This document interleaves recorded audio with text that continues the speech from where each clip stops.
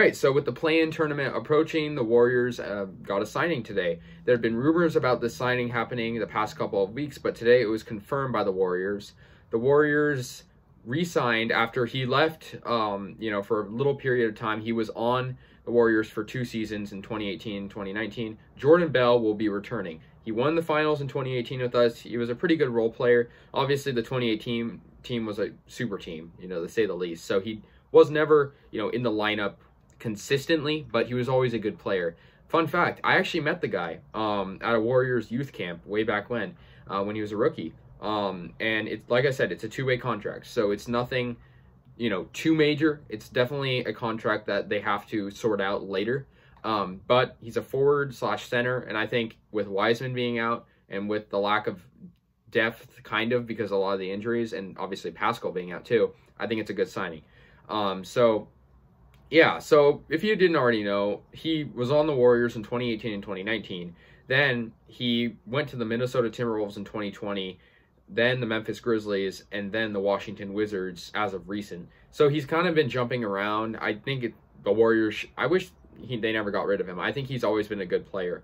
And, his stats aren't great this year, but I think it's just because he hasn't been in the lineup totally. I mean, he's only played 5 games. He averaged just under 3 points, 2.8 points a game, 1 assist. But, I mean, he's been good previously. I mean, with the Warriors, he's been, like in the past, he's been definitely a pretty decent player, although they were a very good team that didn't really need as much depth, obviously having Kevin Durant when he played, and Curry and Clay.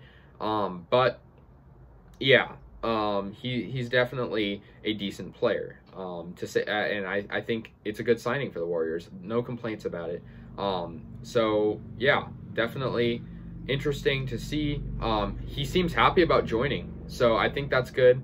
I think if he can get in and be a role player, get in when guys like Wiggins get tired, step in that role, it's perfect, I think. And like I said, he's familiar with the Bay Area and the Warriors team, so he's returning home. He never should have left. He went to Oregon University. He was a great player there. Like I said, I met him, so it's like even cooler.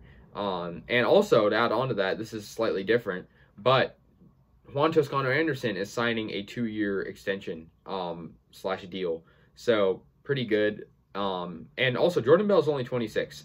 So Juan Toscano Anderson, who is on that 2-way contract, will go to a normal contract, and Jordan Bell will be going on to that 2-way, because there's very big limitations on those 2-way contracts. So yeah, pretty interesting signing. He'll be on that 2-way for the rest of the year.